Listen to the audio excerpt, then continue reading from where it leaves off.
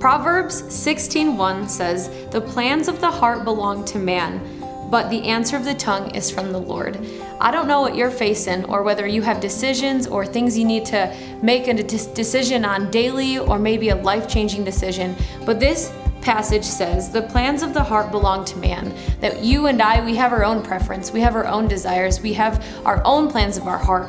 But the next section says, "But the answer of the tongue is from the Lord." Let our answers to these decisions or our reactions or our responses to be from the Lord. Give ourselves the space and the time to hear from the Lord.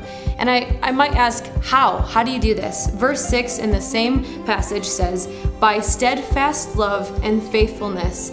And I just want to encourage you, it's by steadfast love and faithfulness that we hear from the Lord, that we can receive this. So I just want to encourage you, let the plans of your heart belong to man, but the answer of your tongue is from the Lord. And I hope and I pray that you can meditate on the scripture, asking God what He has for you, and let your answer be of the Lord.